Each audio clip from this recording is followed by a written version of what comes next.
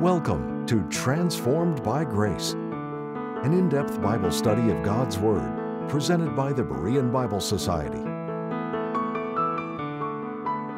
Join us each time on this station as Pastor Kevin brings the transforming message of God's grace, revealed through the Holy Scriptures.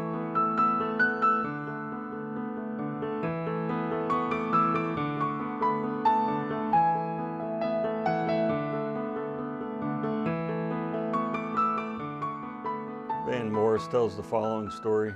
Two old friends met one day after many years. One attended college and now was very successful.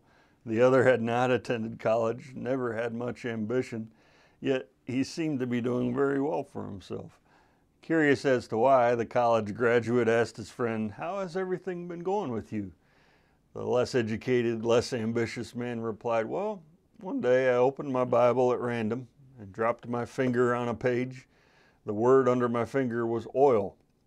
So I invested in oil, and boy did the oil wells gush. Then I tried the same method again, and my finger stopped on the word gold. So I invested in gold, and those mines really produced. And now I'm as rich as Rockefeller." The successful friend was so impressed that he rushed to his hotel, grabbed a Gideon Bible, flipped it open, dropped his finger on a page. When he opened his eyes, he saw that his fingers rested on the words, chapter 11. Sadly, people actually do use God's Word this way, and people actually make life decisions in this manner. It's like the true story of a young lady who told the story of her call to missionary work. After praying a long time for guidance, she opened her Bible at random one day to see if she might find a verse which would indicate the will of the Lord for her life. As her Bible fell open, her eye fell upon Matthew 10:5-6. "Go not into the way of the Gentiles, and into any city of the Samaritans enter ye not, but go rather to the lost sheep of the house of Israel." She related that as she read those words, she realized immediately that she was to be a Jewish missionary. Now, no doubt the Lord used this young lady in her work for Him, but to misuse God's Word in such a manner is not honoring to God. God's Word should never be used in a superstitious manner. Verses and truths and promises from God's Word have a context and should be read, studied, interpreted, and applied in light of their context, and importantly, in light of the program under which they are found. Thomas Guthrie writes this: "The Bible is an armory of heavenly weapons, a laboratory of infallible medicines, a mine of exhaustless wealth. It is a guidebook for every road, a chart for every sea, a balm for every wound. Rob us of our Bible, and our sky has lost its sun." We each have an individual responsibility to know God's Word for ourselves. Never take my word for it during these messages. Anytime we hear God's Word taught, we need to check it for ourselves to make sure it's right. We are each called to be like the Bereans in Acts chapter 17, verse 11, which reads, "These were more noble than those in Thessalonica, in that they received the word with all readiness of mind, and searched the Scriptures daily, whether those things were so." This is why this ministry is called the Berean Bible Society, because we stand on this principle of the spirit of the Bereans, that each believer needs to search the Scriptures for themselves to understand it and to know it and to grow in the truth. Nothing could be more vitally important than to read, study, and understand your Bible. And the Bible is meant to be understood, and God wants us to understand it. Paul prayed for believers that God would enlighten the eyes of their understanding, we read in Ephesians 1:18, and that they would attain to the full assurance of understanding, we read in Colossians chapter 2, verse 2. But in order for us to gain the full assurance of understanding of the Bible, it must be read, studied, interpreted, learned, and applied in the right manner. The Bible is by far the best-selling book in the world today. It's by far the best-selling book every year. No other book even comes close year in and year out. The sales of the Bible aren't recorded in weekly bestsellers lists, and it's been said that if it was, it would be a very rare week when any other book would surpass it. Now, taking into account the dozens of English translations, the over 2,000 translations of the Bible in other languages, world sales of the Bible are more than 100 million every year. It is the #1 best-selling book in all of history.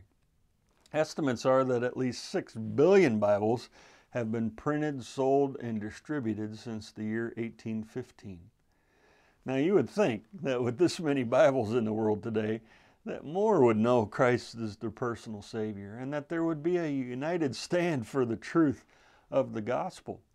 There are many reasons why, but the key reason why there is confusion about salvation and in the church as a whole and division about the interpretation of the Bible is because of a failure in the church to rightly divide God's Word.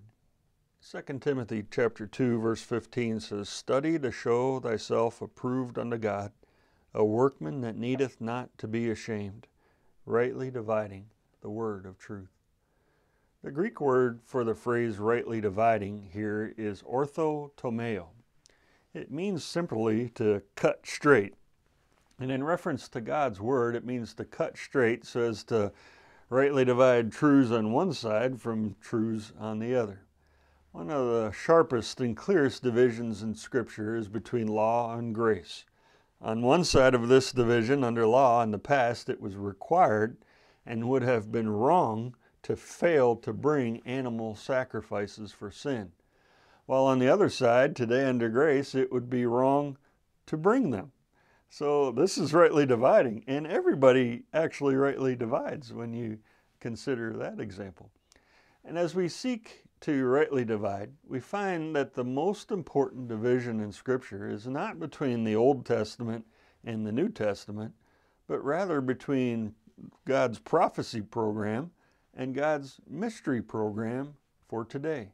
This simply means that there is a difference between God's dealings with the nation Israel, who had an earthly hope and calling, and God's dealings with the church, the body of Christ, who have a heavenly hope and calling. God has established cuts in His Word, and it's important for us to honor and recognize these divisions in our understanding of the Bible. Consider these things, for example. Exodus 31:15 says that people who break the Sabbath day should be killed. Leviticus 11:7 and 8 says it's wrong to eat ham. Leviticus 4:27 and 28 says people should offer animal sacrifices when they commit sin. Mark 16 verses 17 and 18 says believers can speak in tongues, handle poisonous snakes, drink poison and not die, and they can heal the sick. Matthew 10 verses 5 and 6 says Christians should only preach to Jews. Acts 2:38 says the Holy Spirit is received by water baptism. Acts 2:44 and 45 says Christians should sell their property and have everything common. 1 John 1:9 says you must confess your sins to receive the forgiveness of sins. Any Bible teacher could come along and require their hearers to obey these words. After all, it is the Word of God, and the Word of God is our authority. What we learn by this is that Bible teachers can be biblically correct, but dispensationally wrong. In other words, you can rightly divide the word of truth, and you can wrongly divide it as well. You can wrongly try to apply truths and promises meant for another time and another people. There are truths in God's Word intended for our direct obedience, and there are truths not intended for our direct obedience. We understand that very basically with Noah. When God commanded Noah to build the ark, we know that this is not something that we are required to obey today, but it is a very good thing that Noah did. Some promises, instruction, and commands are not for us in the Bible. It's been rightly said that every promise in God's Word is true, but not every promise is meant for you. We must rightly divide the Word to properly understand it. The Bible says what it means, and it means what it says, to whom it was written. And we need to rightly divide the Word to know and understand what's written to us directly. Rightly dividing the Word does not mean that we reject part of the Bible or that we pick and we choose what we like or we dislike. It means to understand Scripture in light of its context and in light of who it was written to. It means to recognize that all the Bible is for us. It's all for our learning and for our profit and for our edification. But the Bible is not all written directly to us or about us. Some parts of the Bible God addressed to someone else, the nation of Israel, and others He wrote specifically to us, the Gentiles or the nations, under grace. There are principles, truths, examples, and lessons to be learned and applied throughout all of Scripture. But it's not all written specifically to us or for us to live by. The Bible is like mail that God addressed to the people He was speaking to at any given time. And rightly dividing the word simply means to check the address. As an example of this, James chapter 1, verse 1 says, James, a servant of God and the Lord Jesus Christ, to the 12 tribes which are scattered abroad. Now, is this you? And the answer is no. The book of James was written to Israel in the past, to the Jews who had been dispersed from Jerusalem and Israel as a result of the persecution in that day. And it also pertains to His plans for future scattered Israel after the church is caught away to heaven at the rapture. And in that day, in the tribulation period, Israel's going to be scattered all over the world by the Antichrist and his persecution. But the book of James is for our learning and our profit. And like many truths from other dispensations, it has principles which are horizontal and are true at all times and true across the dispensations. And in the book of James, we find that. For example, chapter 1, verse 3 says, the trying of your faith worketh patience. Chapter 3, verse 6, it says, the tongue is a fire, a world of iniquity. James says, humble yourselves in the sight of the Lord, and He shall lift you up. Now, these things are true for all, and at any time they are horizontal truths. But James is not addressed to us. And James has vertical truths which are just true for that program and for Israel and are not for us today. And here's some examples of that in this book. Chapter 5, verse 15 says, the prayer of faith shall save the sick. Chapter 1, verse 5 says, ask of God and it shall be given him. Chapter 2, verse 24 says, by works a man is justified, and not by faith only. Those things are for Israel under their kingdom, law, faith plus works program. And they're going to be true for Israel in the tribulation and in the millennial kingdom. We'll be returning to the program in just a minute. But first, we'd like to take this time to thank you, our partners, for making these programs possible. If you would like to access our library of helpful Bible study tools, go to BereanBibleSociety.org.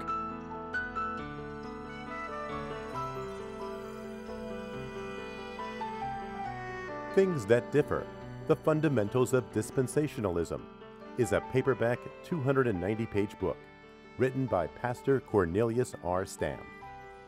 Those who struggle with rightly dividing the word of truth will find this volume most helpful.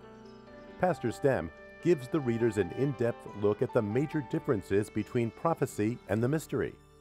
Every believer should read this work. This book, more than any other, has been used to bring people to an understanding of the distinctive ministry of the Apostle Paul.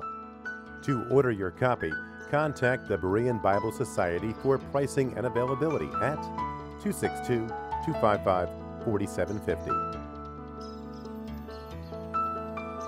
To receive our free full-color 32-page monthly magazine, The Berean Searchlight, call 262-255-4750 or subscribe online at www.BereanBibleSociety.org.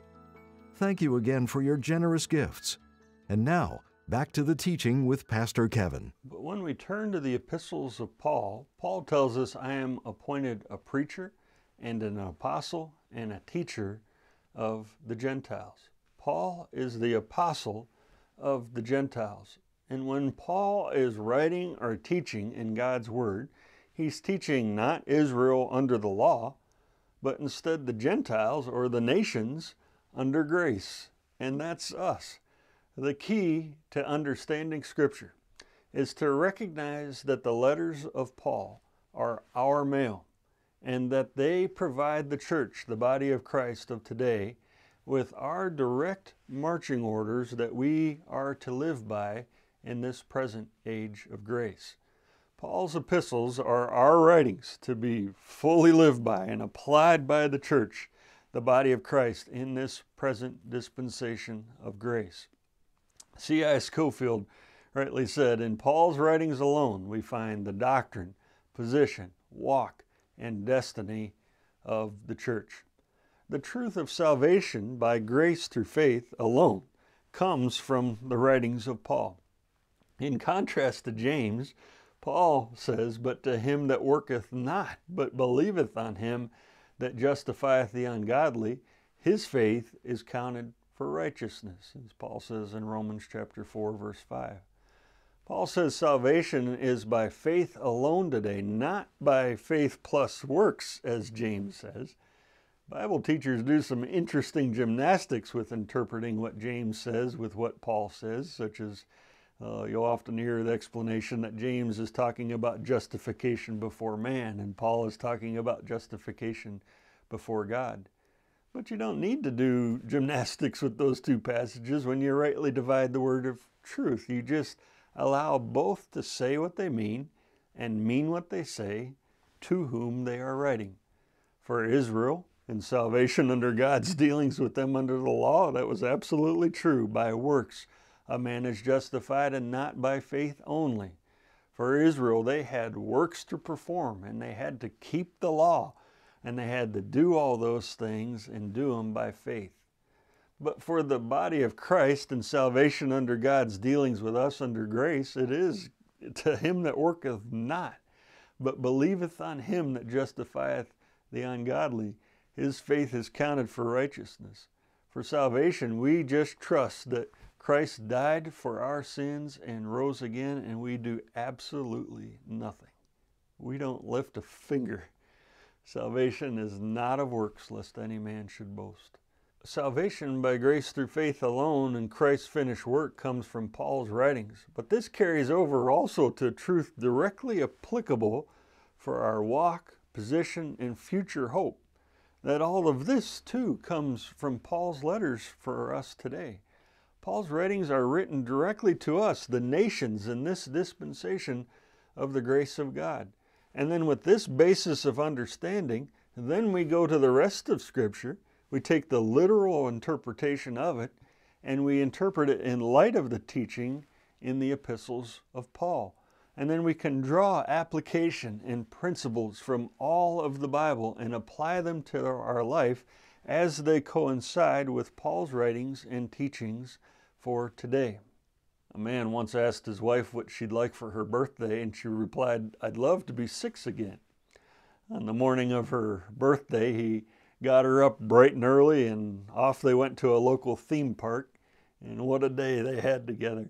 He put her on every ride in the park, the death slide, the screaming loop, the wall of fear, everything there was in the park. 5 hours later, she staggered out of the theme park, her head reeling and her stomach upside down. Right to a McDonald's they went, where her husband ordered her a Big Mac with extra fries and a large chocolate shake. Then it was off to a movie, the latest Star Wars epic, and hot dogs, popcorn, Pepsi, and M&Ms. It was an adventure. Finally, she wobbled home with her husband and collapsed into bed. He leaned over and lovingly asked her, "Well, dear, what was it like being 6 again?" And one eye opened and she said, "I meant my dress size." Not exactly what she had in mind that day. And when it comes to God's Word, many misunderstand what God has in mind for us too. And often it's because of tradition, or it's philosophy, or many read preconceived ideas into Scripture. Many spiritualize what's clearly taught and said, but mainly because God's Word is not rightly divided, that it is often misinterpreted and misunderstood. 1 Corinthians 14:37 says, "If any man think himself to be a prophet or spiritual, Let him acknowledge that the things that I write unto you are the commandments of the Lord. Many have the idea that when Christ ascended off the Mount of Olives to heaven, that he stopped speaking. But nothing could be farther from the truth. You need to keep following the revelation of Scripture and not stop short with the end of Christ's earthly ministry or the Holy Spirit's coming on the day of Pentecost in Acts 2. There were new and different things revealed by Christ after his ascension to heaven and after the day of Pentecost. Paul says that the things he wrote to the Corinthians and to the body of Christ, he says here, were the commandments of the Lord. He says something very similar in his epistle to the Thessalonians, where he says, "For ye know what commandments we gave you by the Lord Jesus." After Christ ascended to heaven, and after the day of Pentecost, Israel continued in her rebellion, rejected the Holy Spirit's ministry, and Israel was then temporarily set aside by God. And God raised up a new apostle, gave Paul a message which had never before been revealed, and Christ spoke again. He spoke again from heaven to deliver to the apostle Paul a new revelation concerning his heavenly ministry to the church, the body of Christ. And to Paul was given the commands of Christ for the body of Christ today. In Paul's epistles, we have the will of God for our Christian lives during the dispensation of grace. In Paul's letters, we find the doctrines of grace that the church is built upon and is to live by and is to share with the world. Now notice that Paul's words as revealed to him by the Lord Jesus Christ are spoken of as commandments. Now, commandments is not a take it or leave it kind of word. When a commandment is given, God expects us to obey and conform our wills to his will. In past dispensations, other commands were given, which were valid at the time given, but are not for today and are not for our obedience. Take food, for example, a topic which is close to my heart. The Bible commands man at the beginning to eat only vegetables and fruit. Later, it allows for eating meat with fruit and vegetables. Then it commands only certain foods to be eaten. Then it commands that all food can be eaten. Now, it is impossible to obey all of those different commands at the same time. And there are other issues in Scripture like this, chief among them in how a person is to be saved. So it's imperative to determine which commands God would have us obey today and right now. And the answer is that Paul's letters are our writings for today. They are the commands of Christ which are valid for today under grace. The commands of Christ given to and through the Apostle Paul are what we must obey today. And Paul in his writing says we can eat all things, which is a wonderful benefit to being under grace. While there is nothing wrong with red letter editions of the Bible, as they're beneficial for seeing when our Lord spoke during his earthly ministry, many often get the impression, though, that the words in red in the Bible are the most important. Now, they are the words of Christ, and they are important. They are the words of God, our Savior, and to minimize the importance of the Gospels is wrong. That is our Savior, and there is so much there we learn about our Savior and his care and compassion and kindness and love. We see his deity, his humanity, and his majesty through his life. We see his sacrificial death and resurrection. But those words in his earthly ministry are the commands of Christ to the nation of Israel regarding his kingdom of heaven on earth and in preparing Israel to go through the coming tribulation period. Neither of those things apply to us, the body of Christ. We will not go through 1 second of the tribulation, not any of it. We will be delivered from it by the rapture. And our hope is heaven above, not the kingdom on the earth. The kingdom on the earth is Israel's hope. The Gospels are words uttered to a different people under a different program with a different gospel and a different hope, living under a completely different rule of life. Later from heaven, after Israel's fall and setting aside, Christ spoke again to and through the Apostle Paul, and he made Paul his mouthpiece to reveal his new message to the world, and how Christ is carrying out a heavenly ministry today as the head of the church, the body of Christ, and that he is the God of all grace and giving all men an opportunity to be saved by grace through faith. Paul is God's divinely ordained spokesman, and in his letters we find the very words of Christ to us. And in that being the case, all of Paul's epistles should be red letter edition, because they are the words, the very mind, will, heart, and commands of Christ for his church, the body of Christ. They are our instruction from Christ himself for us today. The earthly ministry of Christ to Israel and the heavenly ministry of Christ to the body of Christ, they are of equal importance, but they are not the same. And if we desire to walk well-pleasing to the Lord in this current dispensation of grace, we must follow the heavenly ministry of Christ and the instructions of Christ found in the letters of Paul. God's word from the resurrected, glorified, ascended, exalted Christ revealed through the Apostle Paul is our authority to live by for today. And to submit to the authority of Christ over our life for today is to submit to the commandments of Christ as revealed through the Apostle Paul. Paul's letters are Christ's manual of grace for how he would have his church believe and behave today under grace. Understanding this is key to understanding your Bible. There's a story about a teenage boy who was deeply interested in scientific subjects, especially astronomy. So his father bought him a very expensive telescope. Since the young man had studied the principles of optics, he found the instrument to be most intriguing. He took it apart, examined the lenses, and made detailed calculations on the distance of its point of focus. The youth became so absorbed in gaining a technical knowledge of the telescope itself that he never got around to looking at the stars. He knew a lot about that fine instrument, but he missed seeing the wonders of the heavens. As believers, just to know all the facts and figures contained in the Bible is not the end for which God has given us this book.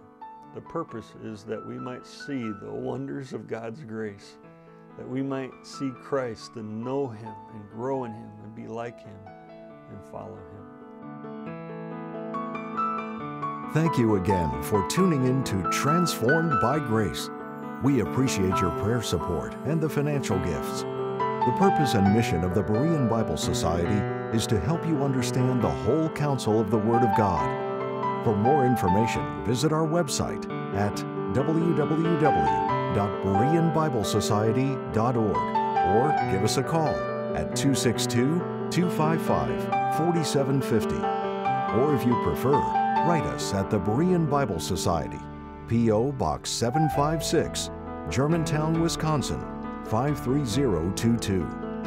Now until next time, may you be transformed by God's grace.